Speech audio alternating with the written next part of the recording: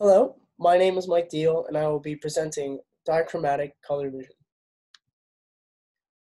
So, since there are many types of color blindness, I will be presenting dichromatic color vision. Normal color vision in humans is usually trichromatic, meaning that there's three cones. The short cone, the medium cone, and the long cone, as you can see on the right. The short cone allows us to perceive the color blue, the medium cone allows us to perceive the color green, and the long cone allows us to perceive the color red. Now, people who are dichromatic or have dichromatic color blindness only have two of these cones working. This is due to a mutation in the OPN genes. As you can see here, the OPN1SW gene is actually the gene encoded for the blue or the short cones, and respected to the other cones as well. So people who have protanopia are red color blindness. So they can't see the color red, which means either their long cones are either not there, or the existing long cones that they had were mutated and do not function properly due to the gene mutation. People who have deuteranopia are green colorblind, meaning that they can't really perceive the color green, and people who have tritanopia are blue color blindness.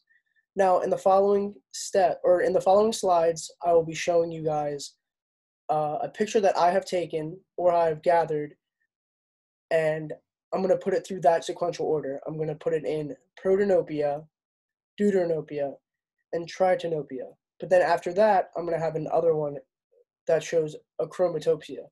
So now, achromatopsia is the actually no color vision at all. Achromatopsia is actually a different disorder with other side effects that it has, like nystagmus,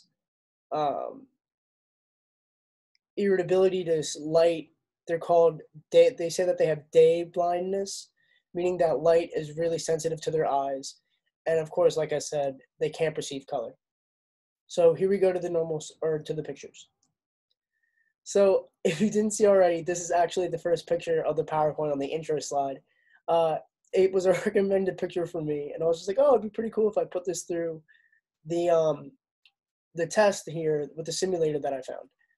So as you can see here, this is just normal trichromatic color vision. Now pay attention to the red. As you can see here, the reds and the grays and the blue and the reds and the greens and the reds and the browns kind of look the same. This is a protanopia picture. Here is a deuteranopia picture. So the greens are also the kind of same to red and brown. But then we have the tritanopia picture, which is blue color blindness. So you can see here, I think that was the greens, the blues, the yellows kind of stick out by themselves, but the reds and the browns look the same. The purples, the greens, the blues all kind of look the same. And here is achromatopsia, which is kind of astonishing that somebody actually sees just in grays, blacks, and whites. I really think that can change somebody's life. Now here, implementing it into a modern day idea with traffic cones, traffic lights, stop signs. Many people who are colorblind struggle with driving in this stuff, but once they grow up, obviously they can tell the order, like the top would mean stop, the bottom would be go, but you will be shocked how close these colors look with a certain color blindness. So this is normal color vision. Here's protanopia. You can see here that they kind of all look the same already. They're all, like, you can tell the yellow is kind of normal, but the red and the green, they're almost the same color and they're almost identical. Here's deuteranopia, the same thing as before. The red and the green are kind of almost the same. The yellow's a little more distinguished. Tritanopia makes the yellow look like a pink, but the green and the red are very distinguishable. You can tell the difference. So I'm assuming people who are tritanopias, or tritanopes, sorry about that, are they probably have different things struggling with driving or any sort of real life implication of that matter.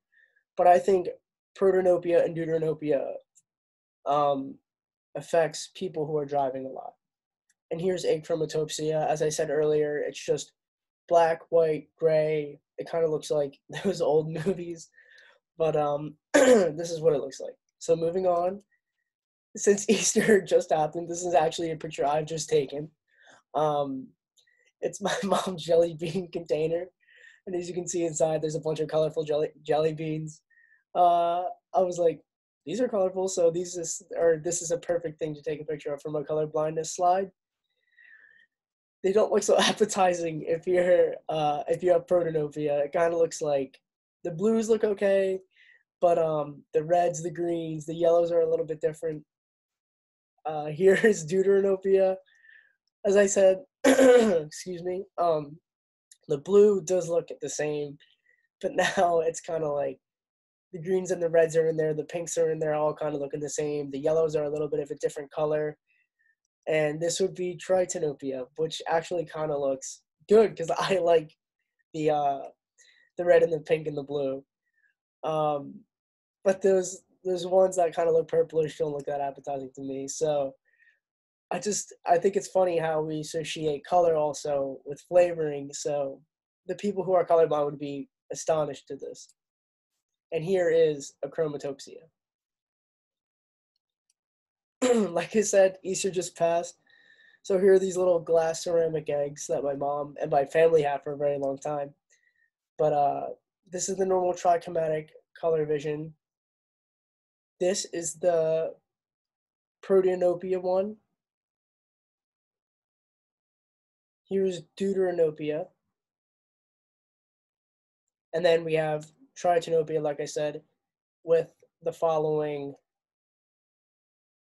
achromatopsia. Easter isn't that fun without any colors, with those very vibrant pastel colors. But yeah, this is one of my favorite pictures. This is one of my favorite balls that I have. Since I do play soccer, I was kicking around one day and I saw this ball and I was like, oh, wow, it's kind of red and green, that kind of a color spectrum. So I think I held it up in my backyard and I went to see if there was anything affected with the ball because of the color blindness slides that we're doing. So here you can look at, this is normal color vision, but once I change it to protanopia, it doesn't even look like the same ball. The black and the white stay the same, but the pink becomes more green or blue, which I think this is one of my favorite ones. I think that's awesome right there, that little switch. But like I said, this is protanopia. Here would be deuteranopia, where it's kind of more yellow all around. And then here's tritanopia, where, as you can see here, the yellow, it was kind of yellow in the other two here. Here it's turned to blue, which is very surprising. And it also has changed to a darker, like a more dark pink, a red around the ball. But as you can also see in the background, the sky is pretty much the only thing that's there. The green is pretty much gone, but it's pretty much the ball, my arm, this color of my arm, in the sky. And then this would be achromatopsia. Now, this is a funny one. I was just recently on Snapchat with my friend. You can see right here, this is my one friend, George, one of my closest friends since we were born, and his sister, but his dad is actually colorblind. So he was like, oh, wow, that's really sweet of you guys. You're matching today?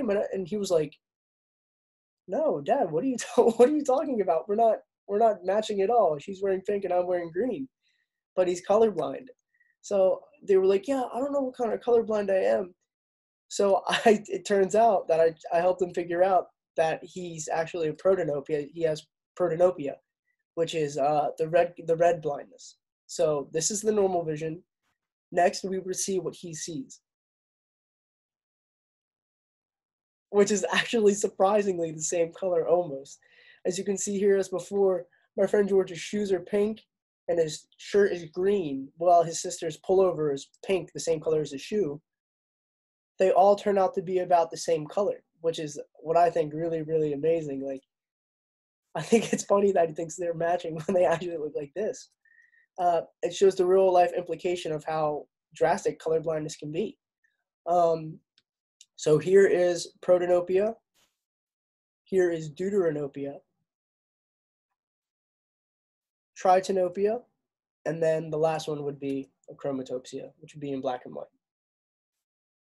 And that would be the end. So thank you so much for watching this, and hope you are all staying safe and having a good time in quarantine.